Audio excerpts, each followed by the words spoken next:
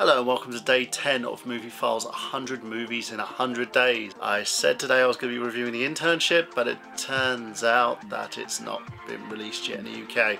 So instead I'm going to be reviewing the movie Spring Breakers. This movie is written and directed by Korine, a gentleman who's been known by being an alleged purse snatcher and thief when he was on The Late Show with David Letterman. This supposed comedy is supposed to be a movie that wows everyone because it takes everyone's little Disney children and turns them into sexual objects. And I'm not kidding, this is exactly what this is supposed to be doing, but instead it turns into something extremely weird. Now before I go into detail about why this movie is extremely weird, let's just go into the story and touch on the reason why this movie may be cringe. Childhood friends and college students Faith, Britt, Brand and Cotty, I'm not making this up, they plan to go on a spring break vacation, but they don't have the money. So to obtain the funds, Britt and Candy decide to go and rob a convenience store. Again, I'm not making this up. They do so by using hammers and realistic guns. They then talk step by step about the plan and what they did to do this.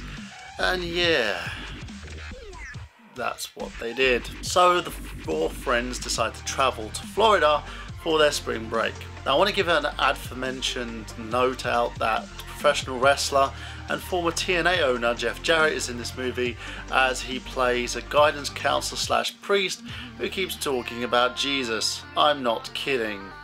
He's in the first 5 minutes of this movie as everybody watches on. Now, before these girls go to Florida, there's loads of scenes of them trying to get naked with one another, stand there smoking and looking like they're fake kissing.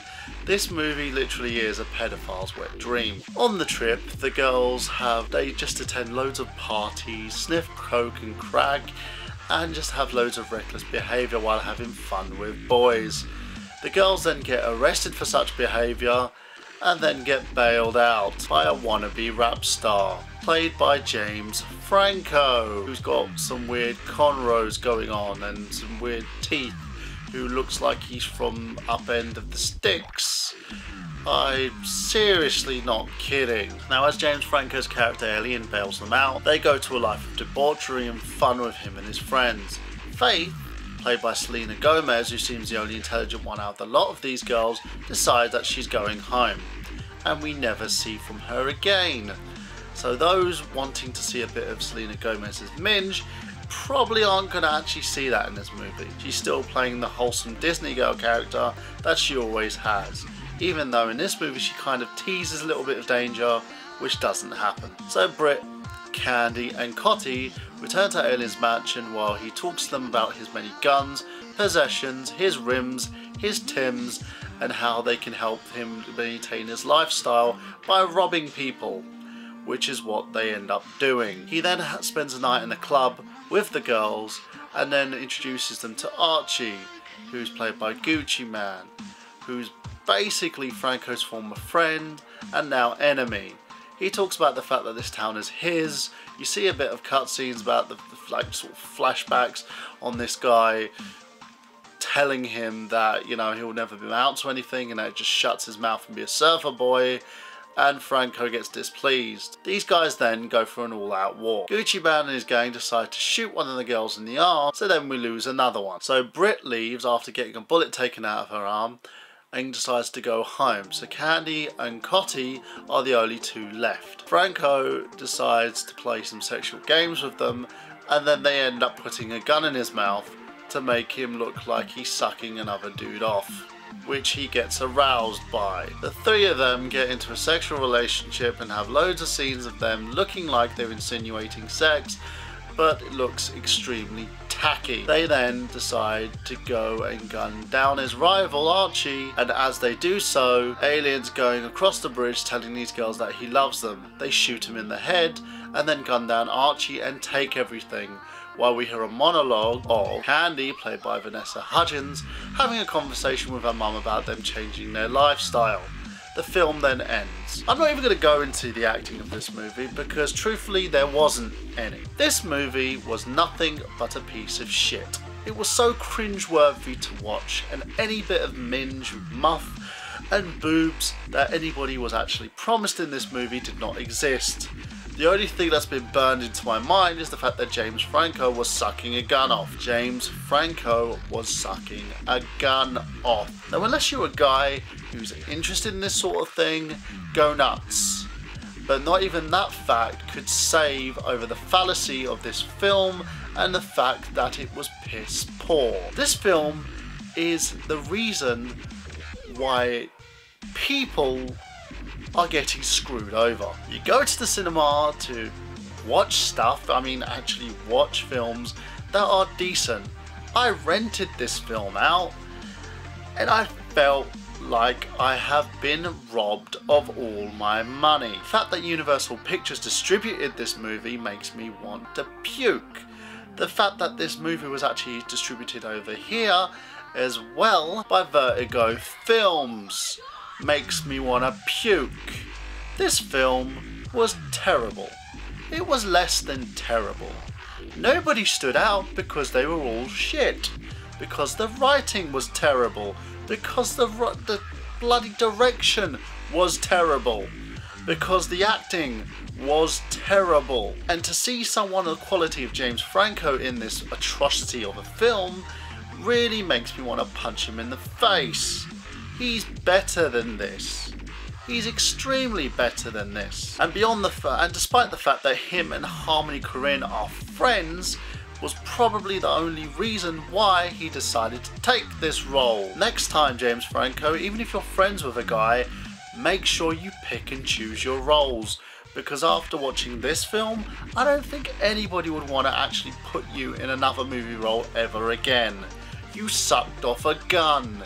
That's all I can think about when I think about you now. Not the fact that you worked with Academy Award winner Danny Boyle, not the fact that you played a rather credible and decent Harry Osborn in the Spider-Man movies.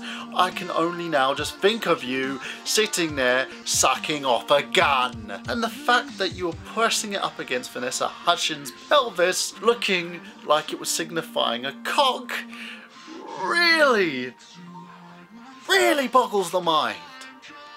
I would recommend that anyone would stay away from this movie. Never watch this movie again. Do not even go near the vicinity of the site of this movie. If this movie is in a bargain basement bin, do not touch it. If it's there as part of a 50p package that you get an extra sweet with it, just buy the sweet.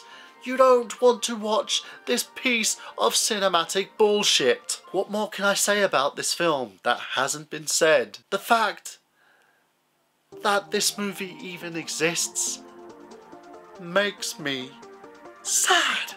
And I feel really bad. Like the fact that the internship hasn't even come out yet here in the UK. That I had to watch this piece of shit. Harmony Korine, never make a film again. Never write a script again. Try and find something else for you to do. Because you make you bowl look like he's an Oscar winner, and all the girls in this movie looked like they were doing softcore porn. But they didn't do anything. This movie has made me feel dirty. And I've watched Farrah Abraham do some very nasty things on camera. Spring Breakers. Anybody who watches Spring Breakers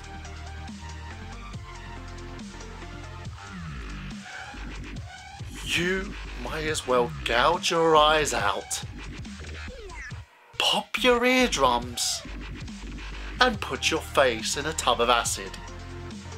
You'll get more enjoyment out of that than with this bloody movie. Check back tomorrow for my next review, where I'm going to have a bit of a change of pace, and I'm going to review Let's Throw Mama Off the Train. And tonight, I'm going to drink loads and loads to get this movie out of my system. And I don't drink. Universal Pictures, Vertigo Films, you should be ashamed of yourselves. James Franco, I can never look you in the eye again. Roll the fucking credits.